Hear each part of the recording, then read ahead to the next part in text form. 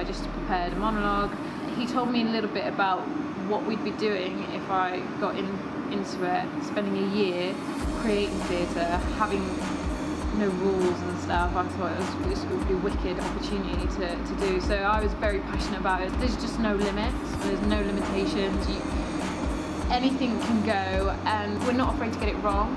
And I think that's kind of important, because you have to sort of, go into those areas and get it wrong in order to know what works and what doesn't.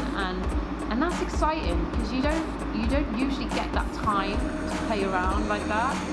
I love doing impro, so I think I like to play around and see what comes out of there. So I do think I can just bring some of that spontaneity that I do have. But in the group, I'm kind of quite motherly, and I like cuddles, and I like to make sure everyone's smiling. So that's my role in the cast. My drama is a musical director back in Sheffield, so she's constantly doing loads of musicals and stuff.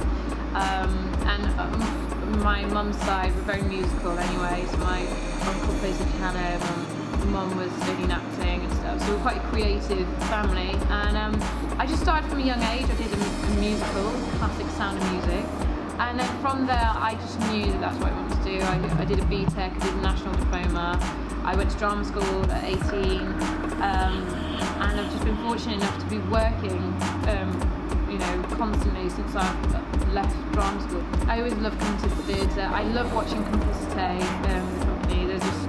That's so abstract, and you just don't know what you're going to go and see.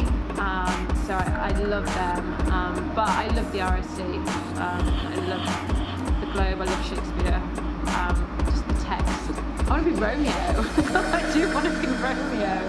The thought that women can do that, they do see somebody and go, oh my gosh, she's gorgeous, and I just thought it'd be an interesting twist to sort of see a female do it, because we have those feelings as well, I used to be a really good footballer.